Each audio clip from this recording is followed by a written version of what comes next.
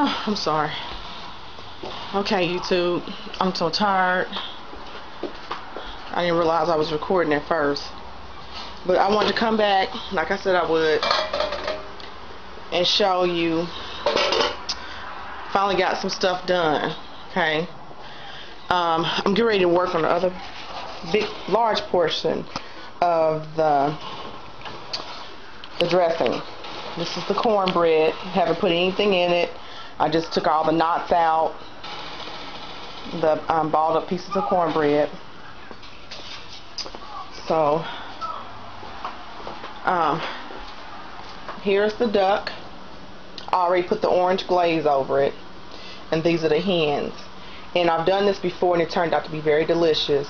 The hens are good on their own, but the duck, as you see, I drained. You can see the pan. I drained most of the grease off because I'm gonna use it for the my parents' stuffing. I just poured some over it. But this is it. These are the hens and the duck, and it tastes really good when you cook it this way. They're all birds, so.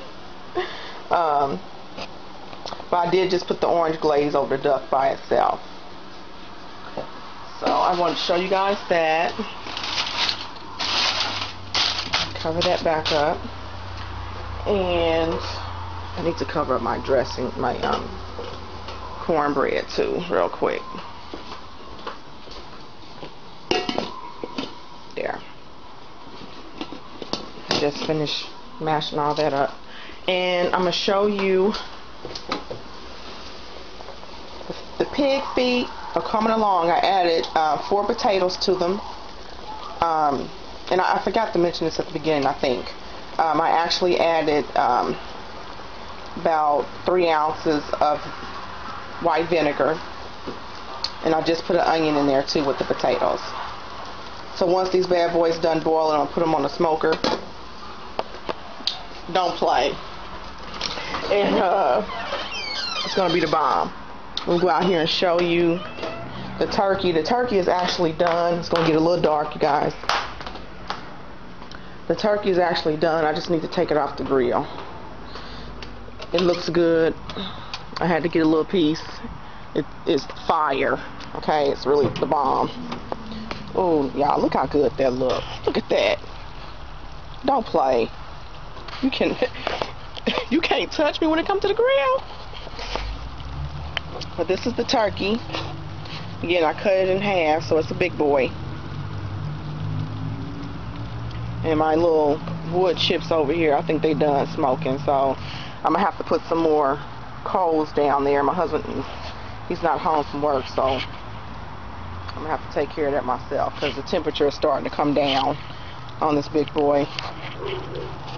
But yeah, I'm gonna go ahead and take this off the grill, get the juices off, put it in the dressing,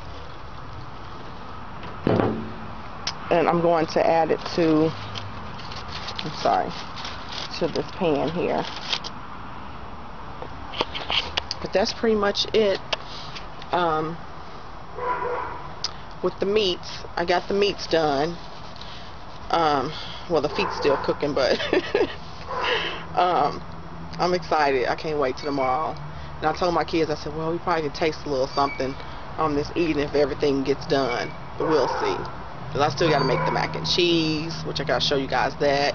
And actually, I put the sweet potatoes, the candy yams, in the oven once I took the duck and the hens out. So, but I'll be back shortly. Okay, I came back to show you guys. I got some sage and cumin on top here. And this is my 3rd time adding more sage. Again, like I mentioned earlier, you have to taste as you mix. And you want to make sure you mix the dressing. Mix everything very well. Toss it several times. You want your ingredients to be distributed very evenly throughout the entire pan.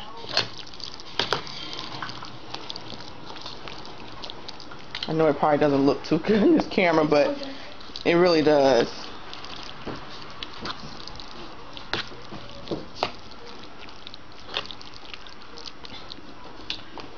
I'm making a mess on the table. Not now. Put the spoon in the sink, sweetie.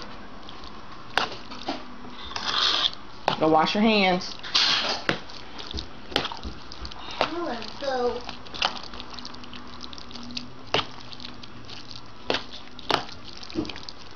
I'm sorry, I keep moving the camera, but I need to finish mixing this and get it in the oven. After that, all I have left is the mac and cheese, and I think that's it. I wanted to show you guys my turkey, my daughter, turkey, little picture of turkey, blah, blah, blah. I'm tired, I've been up since 5, okay? The turkey my daughter made in school today. It's cute. See it? Oh, it's so cute, darn it. I was like, I'll put it up on the table. But I'll come back once I start making the mac and cheese. I'm down to the mac and cheese. I only have about 7 minutes left on this, and I don't want to have to like upload and then come back, so I'm gonna try to make this quick. I'm using mozzarella, shredded cheese. I'm gonna use this whole bag. We around here we like, you know, cheesy macaroni. I'm gonna use the whole bag of the mild cheddar and the Mexican style. Okay, it's basically just a combination of shredded Monterey Jack, mild cheddar. And that's just talking about some enchilada stuff, whatever. And I'm gonna use about probably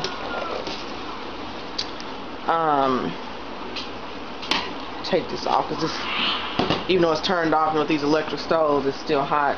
Probably about 8 ounces of milk, teaspoon of garlic, and just probably about 4 dashes, this much sea salt. I don't know if you want to consider that to be a half teaspoon. That's so it won't be too salty, just to add a little more flavor to it. Because you know, cheese is salt, can be salty by itself, depending on what type of cheese you get. But I may even use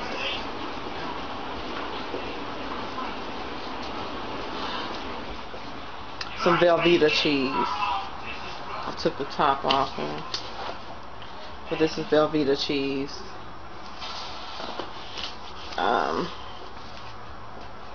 And that's pretty much it. I'm not going to do any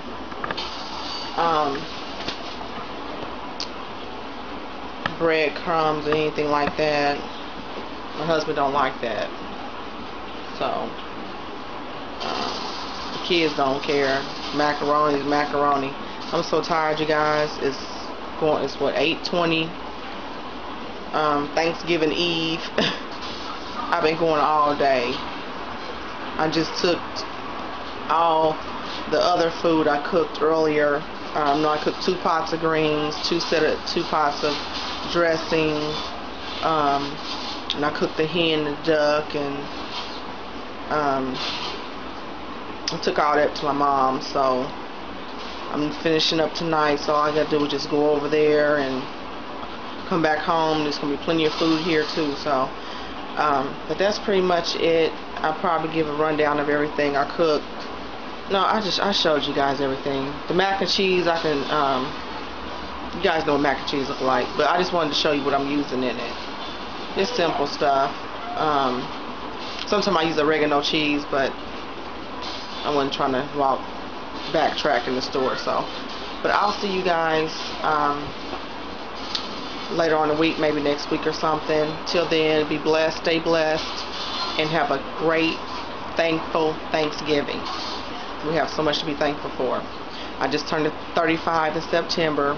The age is nothing but a number. If anything, I'm blessed to reach 35. So, I just want to let you guys know that, and have a good one.